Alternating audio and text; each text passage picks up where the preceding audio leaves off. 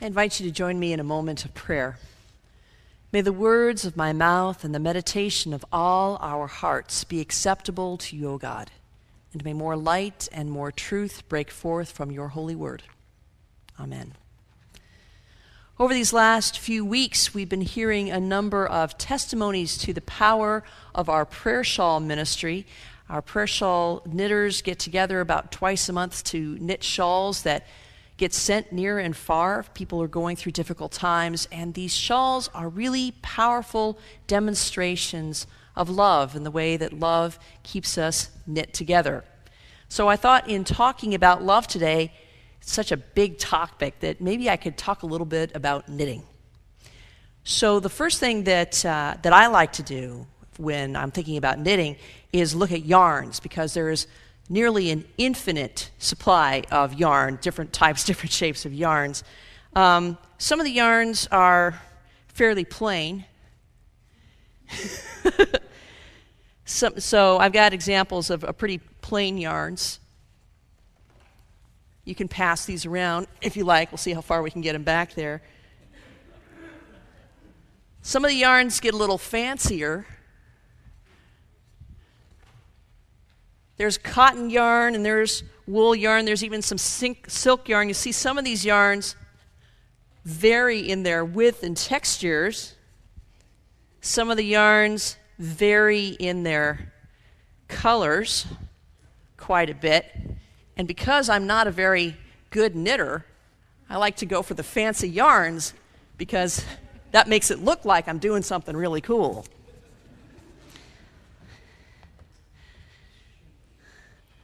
Some more examples. Some of these are machine dyed. Some of these are hand dyed. Whoa, my softball skills. There we go. Some of these yarns actually don't look like yarn at all, but are instead, this one's a little harder, so I'm going to go ahead and hand it out. Some of them are more like ribbons. This is a yarn that's made up of a bunch of different kinds of silks. And I was thinking about these yarns in terms of the stories of John and Jesus, because while they had a lot in common, we'd get some yarn over to the band. Woo! Oh, sorry, Maureen. Yes, at least you were sitting. All right. I'm glad she's in my band because I know she'll forgive me. So, John and Jesus, born very close to the same time. We know from Scripture that the time that Mary was told that she was pregnant with Jesus, Elizabeth was pregnant with John. They were cousins. They were contemporaries. They were very much involved in the same mission of getting people into right relationship with God, but they did so in very different ways. John comes on the scene, and he's kind of got a rock star persona going on. He's got really unique clothing, camel's hair. He eats only wild locusts and honey, which was a diet of excessive purity, actually. But, rock stars can kind of have odd diets. He had a really big following amongst the major leaders of his day. He kept appearing in front of Herod, King Herod. And what was interesting about these multiple appearances in front of Herod is that they were insult fests. They were, without being funny, because John was very critical of the way Herod was living his life. John was so critical of what was going on, but Herod kept on wanting John to come back for more. When it comes to extra-canonical readings of the time, so historians who've written about this time, there are more instances of references to John because he hung out with the wealthy and mighty. Many more references to John than there are to Jesus. And what was interesting about this, because John got such big crowds and because he was he had such an edge to his message, there were a lot of people who expected that John, in fact, was the Messiah. and they wanted him to take on that role of being the Savior for his people. Now, John knew he was not called to be the Messiah, at least our gospel reading says so today. But it speaks to this idea, what is salvation about? Because a Messiah is the Savior, the Christ, all of these words that are used interchangeably. Messiah was a very specific word. It meant he was going to save us by overcoming the current political structure of the day. So the expectation was that the Messiah was going to overthrow the Romans. So the contemporaries for John and Jesus were looking for someone who would do that. Now, John didn't do that. John preached repentance. He called people to reconsider their lives. But he did so in a very big, kind of flashy way. Jesus, when he started his ministry, stayed away from the capital cities, stayed away from the high and mighty. It was really much more about preaching to the outskirts, to the people who did not have direct contact with the temple, so that he could start with them and tell a story about salvation that was very different from the one they expected to hear. We totally can understand people wanting to see the overthrow of the Roman government and their Jewish collaborators. They were being taxed very heavily. They had no freedom. Their cultural norms were being violated all the time. We have the experience in our country of wanting to, or having the opportunity to change our government every 2 to 4 years. And I love our democracy and wouldn't want to see it changed, but in terms of actually changing, bringing about radical improvement to the way way we live our lives, our system can't move like that. We move in much smaller steps in much smaller increments. So that's one of the reasons why when we have a major election and major change doesn't come, so many of us become so disappointed. Jesus, in his salvation, what he was about bringing about the way and the practice of love, because he knew and he taught that the only truly transformative, the only true revolutionary way to bring about change in people's lives is by bringing about greater love. So John and Jesus kind of worked like yarns do sometimes. This scarf has a couple of different yarns in it. One is really flashy, it's got really bright bits, and the other is fairly plain, little variation in color. But I suggest that John and Jesus kind of knit together their ministry much like the way that scarf is put together.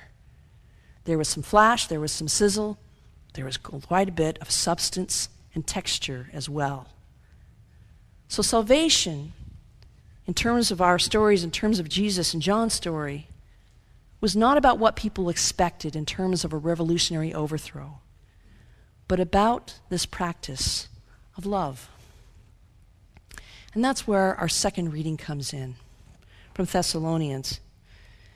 In that, Paul is telling people, giving people instructions about how to be loving toward each other. I have a couple of things here. This scarf is the first item I ever knit. So I used big chunky yarns, and you can see the mistakes that I made in joining these sections together. But it shows that it's possible to knit together people's lives, sometimes in ways that are different from each other. Sometimes our colors look different from each other. But it's a fairly simple pattern. Now this is a blanket that was knit for me. A friend of mine in Bellingham, my friend up there in Bellingham is a mathematician. He does this to relax. So you can see there's quite a bit of complexity in this pattern. It's all one color. It's all very humble yarn, but it's a very complicated pattern. And that's kind of, to me, another example of what love can look like. Love can look very simple and be in very simple patterns, or it can be very complicated. But all knitting comes down to is points of connection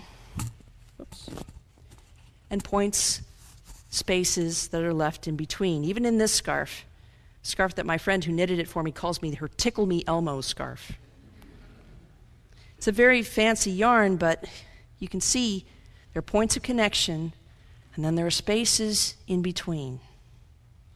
Now, points of connection, when it comes to our loving relationships with friends or family members, points of connection are easy to understand. There's the experiences that we have together, the conversations that we have together, those points where our lives touch and intersect. What sometimes becomes difficult to understand is the necessity for spaces in between, for people to have their own interests, for people to have their own other relationships, for people to have their own ability to explore their spirituality, their interests, and spaces. And I think sometimes the problems that we encounter in relationships is that we either get too knotted up in those points of connection where we have misunderstandings and we have hurt feelings and all of that gets knotted up, or we don't pay enough attention to developing those spaces in between. Now, sometimes it's the other issue, that we allow too much of the spaces in between. And in fact, that's what leaves our relationships to become unraveled. I think about this because I really do believe that love is the only power that saves us, not from a hell that's an afterlife destination. I'm not too worried about that. But what I do know is that there seems to be a hell of a lot of loneliness and suffering, anxiety and fear. And I think that when it comes down to making a difference in the world, what our power to do is to knit our lives together, to knit these prayer shawls together, to knit our relationships back together, to make sure that those points of connections are even, but to make sure that the spaces in between are there as well.